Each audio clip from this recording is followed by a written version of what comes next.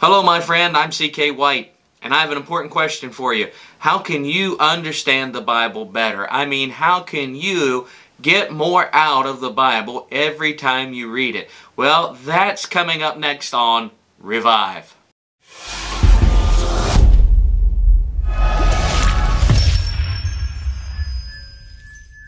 Hello and welcome to Revive. If you are looking for a place where you can grow in the Lord, a place where you can learn simple Bible truths that'll help you in your Christian faith, then you have come to the right place. If it's your first time here, we'd like to ask you to subscribe to our channel and turn on that little bell notification so that you don't miss any of our upcoming videos. Thank you so much for taking the time to do that. Success or failure? Success or failure? Well, if you want to succeed in the Christian life, that's going to depend on you. That will depend on how much you get into the Bible, how much you apply the Bible to your life, and how much you are obedient to the Word of God. The songwriter wrote it this way: I love the old Bible, the precious old Bible, the light of my pathway to shine, and it keeps me so happy, always so happy, God's wonderful book divine. I bet you didn't know you were going to get a song out of this video, did you? But I love the Bible. In fact, that song says that the Bible keeps us happy. And it does keep us happy. And it will help us to succeed in our Christian life. You might be saved and know John 3:16. However, you will not be a happy Christian without applying the Word of God to your life and diving into the Bible. The more you work the Bible, the better you will be. The more you dive into the Bible on a regular basis, the faster you will grow as a child of God.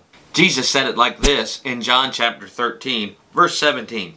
If ye know these things, happy are ye if ye do them. And then in John 8:31, Jesus said these words: If ye continue in my word, then are ye my disciples indeed. And so we must get into the Word of God. So what we have to understand is that God desires us to understand the Bible. You see, my friend, the Bible was not written for theologians or for scholars. The Bible was written for common, ordinary men. It wasn't written for me as a pastor necessarily to get up and preach the Word of God. It was written for you and I as normal, everyday Christians. In 1 John chapter 1, verse 4, the Bible says that it was written to the little children. And so the Bible is so simple for us to understand, and it's God's desire that every single one of us understand the Word of God. Now, if you read the Bible 15 minutes every single day, what you will accomplish is you will read the Bible through in an entire year. During that time, you will read major commands, major precepts, and major principles. You will have studied important chapters and also important verses in the Bible. And most importantly, during those 15 minutes every day, you will develop a working knowledge of the Word of God. Romans 10:17 says these words: So then faith cometh by hearing, and hearing by the Word of God. So in the description below, what I'm going to do is I'm going to give you some tools, some very practical tools to help you to study the Bible in a deeper way, to help you to go deeper in your Bible study. If you go down to that description area and click that link in that description area, you'll learn some of the tools that I use in studying the Bible. And what I'd like to ask you to do is take time after watching this video and go down to the comment section and leave some comments of some tools that you use in studying the Bible in a better way.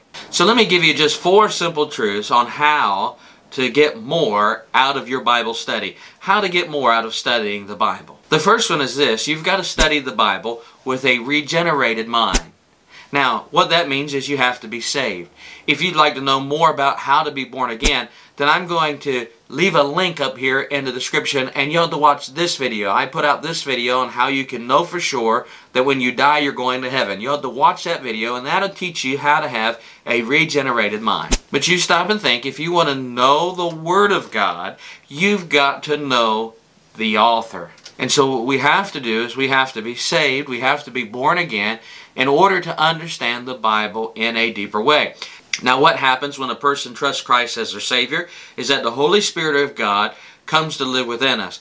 And every time we take the Bible as believers and read the Word of God, then the Holy Spirit of God who dwells within us is our teacher. And He teaches us the spiritual truths that God would have for us. This is why it's so important that as we read the Bible, that we read it with a regenerated mind, being born again. You see, a lost person cannot understand the Bible completely because they do not know its author. And the author of the Bible is God. And so the question that's important for us to understand at the foundation of this lesson is, do you know Jesus Christ as your personal Savior? Do you know for sure when you die that you're going to heaven? If not, watch that video that we talked about earlier and you'll discover how you can put your faith and trust in Jesus Christ. Hey, I'd like to take a moment and ask you to do something for me. Why don't you take a moment and just smash that like button that you have right there below this video if you are enjoying the content that we've been producing so far. Not only do we need to study the Bible with a regenerated mind, but we also need to study the Bible with a meditating mind. We need to meditate on the Word of God. Psalm 1 verses 1 and 2 says, "Blessed is the man that walketh not in the counsel of the ungodly, nor standeth in the way of sinners, nor sitteth in the seat of the scornful. But his delight is in the law of the Lord, and in his law doth he meditate day and night." And then I'm going to read verse 3. "And he shall be like a tree planted by the rivers of waters, that bringeth forth his fruit in his season. His leaf also shall not wither." Now watch this last part.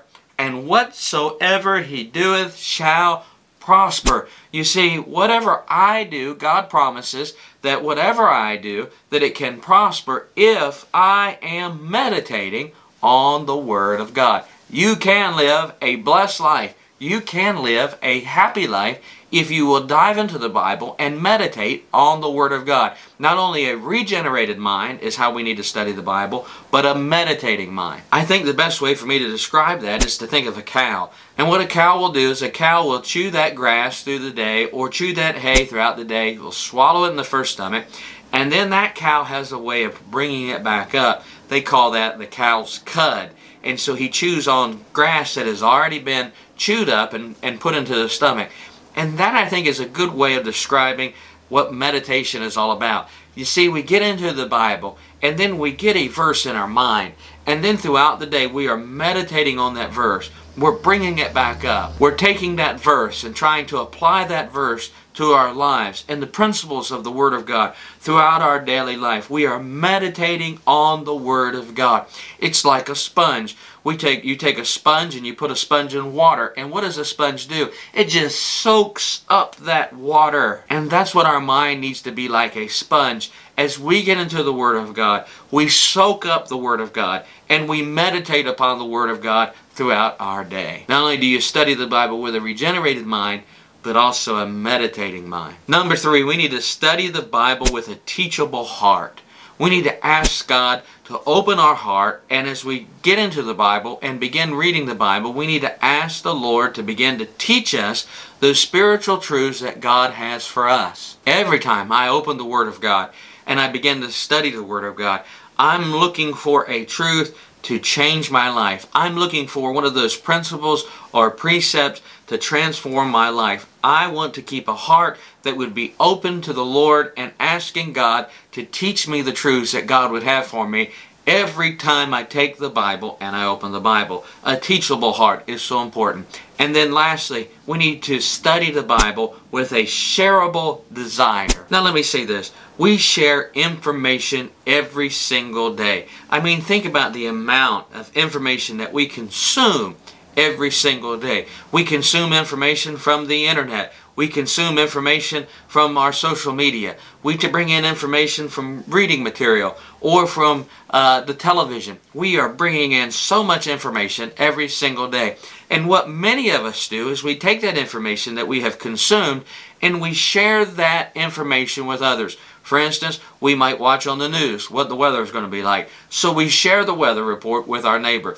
We might, on social media, read something, an interesting article. And what we do on our social media accounts is we might share that article with someone that we love or someone we care about. We talk about sports and something we may have read in the newspaper or seen on the internet about our favorite sports team. We share that with others. We are consuming so much information, and then we are used to sharing that information with others. And so what I want to encourage you to do, as you take your Bible and you're studying your Bible, ask God to give you some truth to share. I mean, think about it. When was the last time that you sat down with your family, the last time that you sat down with a friend, a co-worker, and began to share the truths of the Word of God, something that God has taught you that day as you began to read the Word of God? When was the last time you took that truth and shared it with someone else? And so we need to be sharing the Word of God. Now here's what I'd like to do. I'd like to give you folks that have stayed with me towards the end of this video a free Bible study. It's called a Go Deeper Bible Study. We're developing this thing and going to put this thing out to help you to dive deeper into the Word of God. If you will go down to the description area below and click that link to that Go Deeper Bible Study, then I'll give that to you free. So go down to that link and click on that link right now. And if you're interested in more training, teaching, and tips, just like this video, then I want to encourage you to watch these two videos right over here. Take a look at those two videos, and you'll learn some more things that I've put out there in those videos. I hope this video has been a help to you today. Thank you so much for spending some time with me today. God bless you. Have a great week.